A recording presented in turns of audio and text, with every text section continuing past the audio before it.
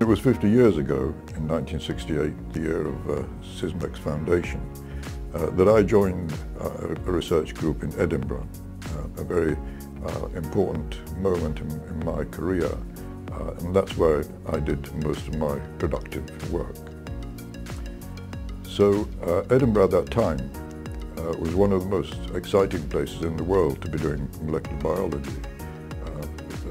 This was the achievement of a group of senior professors who, having seen the work that Watson and Crick did in Cambridge in unraveling the structure of DNA, they decided that there was a tremendous potential in this for genetics and biology in general. And they decided to invest in a very large research centre on DNA.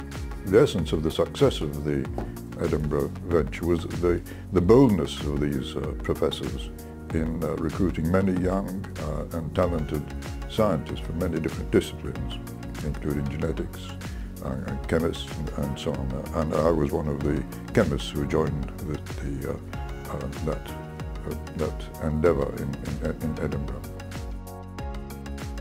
So we were spread all over the campus of the university. There was people in plant sciences, people in genetics, and in the newly formed Department of Epigenetics. And I was in the Department of Zoology. Well, can you imagine that they were putting molecular biologists into a department in which the corridors were lined with glass cases with stuffed animals in them, an extraordinary state of affairs, but we worked there very well.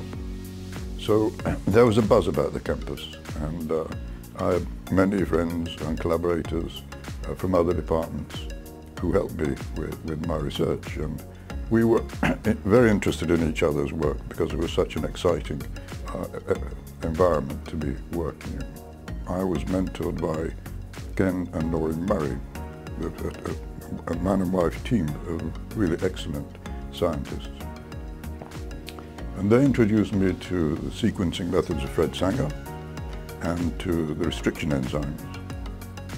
And these two tools are what I used in my studies of what are called satellite DNAs from the mouse and from guinea pig, which confirmed the existence of so-called junk DNA. That was quite an important discovery. I developed the blotting method. So this is a prime example of tinkering, which played with bits of paper and jelly and salt solution, but nevertheless, simple as it is, it has proved to be a very useful method. I've seen the blotting method used in many important applications. For example, it was used to make the first map of the human genome, and it's been used to discover the genes of several human diseases, including cancer. And thinking about these applications still gives me a lot of satisfaction. So my years in Edinburgh were very happy ones. For me, there's no greater thrill than that moment when the light bulb is switched on. In our minds, we see the answer to a problem that has been bothering us perhaps for a long time. And these pleasures are lasting. They stay with us for the rest of our lives.